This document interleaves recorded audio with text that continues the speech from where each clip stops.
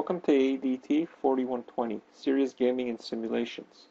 Week 3, Digital Game-Based Learning. This is video clip 1 of 3.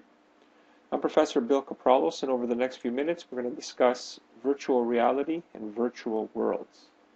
However, prior to doing so, here's the list of analysis questions for this particular video clip. Number 1, what is virtual reality? Number 2, what is a virtual environment?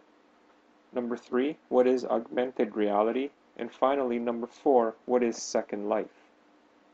Any discussion of virtual reality and virtual worlds will undoubtedly contain plenty of terminology, some of which can be confusing at times. In this video clip, we will examine some of this terminology and in the process of doing so, create a better understanding of what virtual reality and virtual worlds actually are. Let's begin with virtual world. A virtual world is a simulated 3D environment where participants from different and remote locations can meet with each other at the same time. The virtual world can capture and convey enough social cues, such as body language, interactive props, the look and feel of the real surroundings, to convince some part of the participants' brains that they are physically in the world being simulated. The virtual world itself is essentially the content of a given medium. It may exist solely in the mind of its creator or be broadcast in such a way that it's available to others. In other words, it can exist without being displayed within a virtual reality system, and we'll talk about virtual reality next. By virtual reality, I mean an integrated collection of hardware, software, and content assembled for producing a particular VR experience. Just as an example to further illustrate this, consider a film script which exists independently of specific instances of the performance described by the film script. We can refer to the script of a play as a description of the play, and when it is brought to life via actors, stage sets, etc., we experience the play's virtual world. Next, we'll look at virtual reality. Virtual reality, as I pointed out just previously, is an integrated collection of hardware, software, and content assembled for producing a VR experience. It's essentially a medium composed of interactive computer simulations that sense the participant's position and actions and replace or augment the feedback to one or more senses, providing the feeling of being mentally immersed or present in the simulated or virtual world. There's 4 key elements of a virtual reality experience. These include the virtual world, immersion, sensory feedback, and interactivity. Let's take a closer look at these 4 key elements of a virtual reality experience. We've already discussed virtual worlds, so let's begin with immersion. A simplistic definition of immersion is immersion into an alternate reality or point of view. But what exactly does that mean? Or in other words, what is an alternate reality or an alternate point of view? When we look at an alternate world, it's a representation of an actual space that exists elsewhere, or it could be purely imaginary. And it's often created in the mind of individuals, perhaps creative individuals. And imagination is vital to VR. Imagination is where the virtual world begins and how many virtual worlds are experienced. So if you can imagine it, it is possible, even if the space you imagine cannot exist in the same way as it does in our universe. So imagination allows us to dwell where we choose, when we choose, and with whom we choose.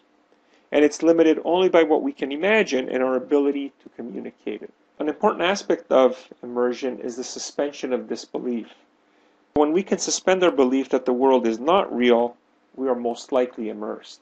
And of course, immersion itself is not specific to virtual reality. We can be immersed in a very good novel, a comic book, movie, theater, amongst others. Next, we'll look at sensory feedback. Unlike the more traditional media, with virtual reality, users can position themselves to affect events in the virtual world. And this really makes the reality far more compelling. Direct sensory feedback is provided to the user based on their position in the virtual world. And of course, this implies some means of tracking the user's position within the virtual world. And typically, or traditionally, the user's head is tracked.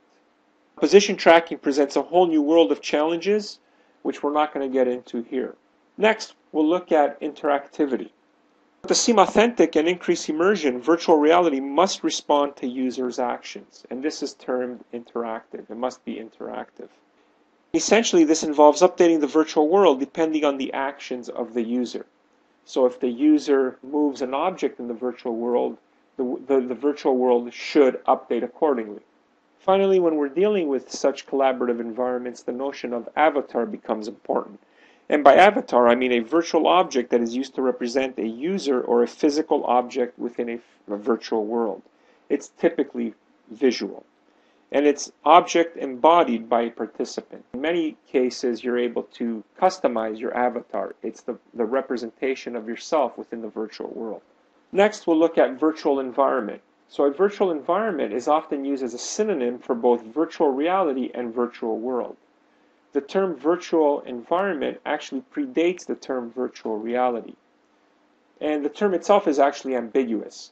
It's defined as a virtual world or as a world presented in a particular virtual reality hardware configuration. And a definition of virtual environment is as follows. It's a virtual world, or it's an instance of a virtual world presented in an interactive medium such as virtual reality. And in fact, that's the definition I like to use. It's essentially an instance or an implementation of a virtual world. Next, we'll look at augmented reality. In augmented reality, virtual reality representations are combined or augmented with real-world information. So it's essentially the merging of the virtual world and the real world. Virtual reality representations provide the user with additional information that are not available by the unaided human senses. Now, of course, this implies that we have a special display in order to overlay that additional information, to overlay and view that additional information. So augmented reality itself has many applications, and many of these applications focus on the concept of repairing the internal components of a living or a mechanical system. And it's widely used for health education and training.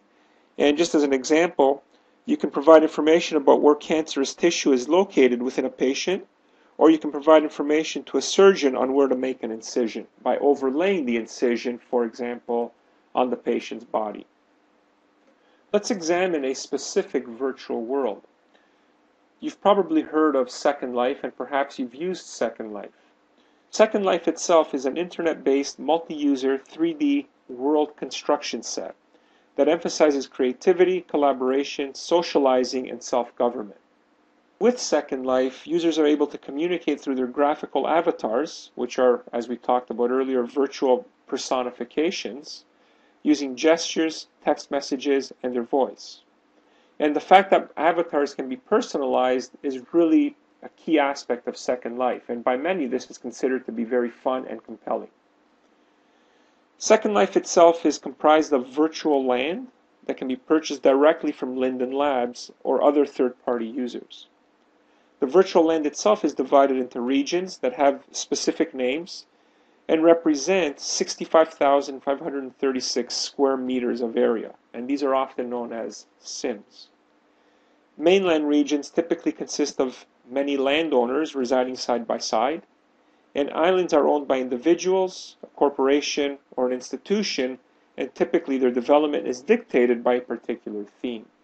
Many educational institutions have a large presence in Second Life, where they typically own islands and set up virtual representations of their campus within Second Life. This allows students and general public to partake in virtual lectures, virtual laboratories, or just navigate their campus and learn about the campus itself. Several years ago, there was a big buzz with placing lectures in a Second Life environment, and many times this involved the particular educational institution setting up a lecture hall in Second Life. Students would navigate into the virtual lecture hall and simply watch a PowerPoint presentation. Do you think this is effective? Is it an effective use of the technology? Are there any advantages to doing so? Are there any disadvantages to doing so? It's certainly beyond the scope of this course to examine Second Life extensively. However, there are a number of resources available to you online, including the following two YouTube videos. The first, Introduction to Second Life, provides a general overview of Second Life, and although it is somewhat dated, going back to 2006, it is still relevant and definitely worth looking at.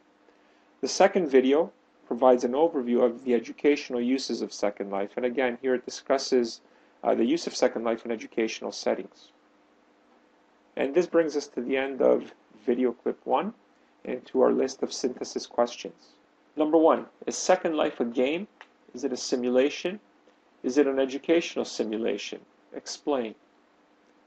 Number 2, the divide between gaming and virtual reality is eroding. Explain. And finally, number 3, does immersion involve physical and mental aspects? Or does immersion, in other words, simply imply mental immersion? Is it all in our mind? This concludes this video clip. Thank you.